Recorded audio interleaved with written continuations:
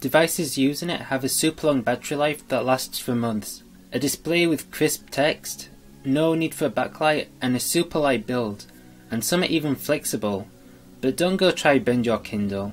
E-ink has been around for a while, but it only really became popular after the introduction of this, or really an earlier version of this, the Amazon Kindle. How exactly does this display work, and how on earth does it manage to stay on for so long? Watch on to find out. E-ink, or electronic ink as you may have guessed, is basically what its name implies, it's actual ink. But Amazon doesn't just get a bucket of ink and chuck it at this guy. Instead, the ink is placed in tiny capsules that are about the diameter of a strand of hair.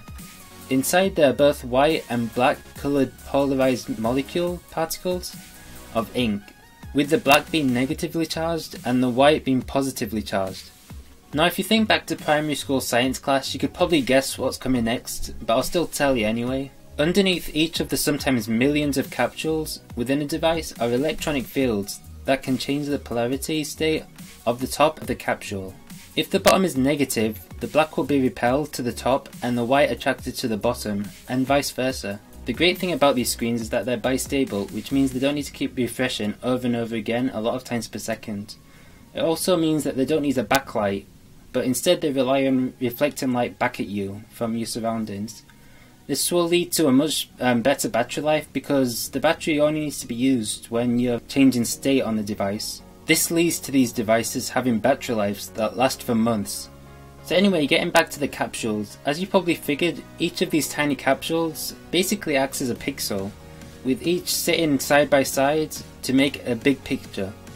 Because of the nature of e-ink screens, if you have a flexible casing, they may be bent in whatever shape you want.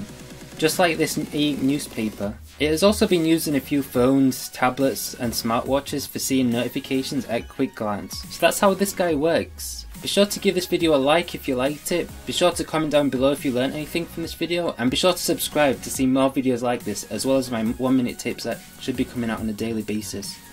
So that's about it for this video anyway. I'll see you next time. Bye.